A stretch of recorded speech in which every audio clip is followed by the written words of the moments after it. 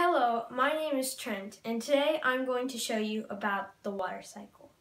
So this is the water cycle. So first it's evaporation. See right here, the sun is very hot, so it heats up all the water, and all that water evaporates up into the clouds. And that was evaporation. So next, it's transpiration. It's the same thing as evaporation, and the sun heats it up. But this time, all the water is in the plants, and that plant, with the water in it, evaporates. Well, the water evaporates from the plants up into the clouds. So it's almost like evaporation, but it evaporates not from the lake, but from the plants. So that was transpiration.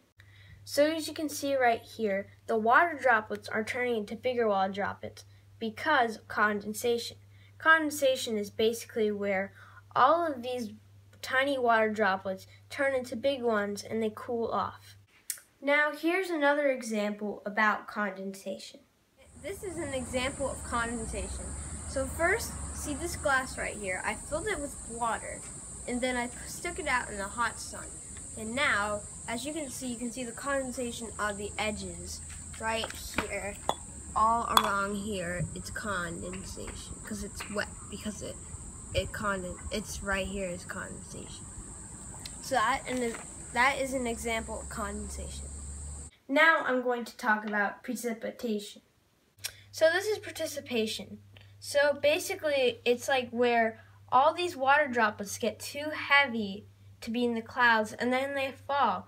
They just fall down into the lakes or rivers. Now I'm going to talk about runoff. After all the rain falls down, it all goes into lakes or rivers, and all that lakes or rivers go and it runs off down to the ones on the downstream. Like usually when they're like up, they usually go all the way down, and that's what's called runoff. So I hope you enjoyed the water cycle. Bye. Now I'm going to talk about participation. Just said participation. Now I'm going to talk about precipitation.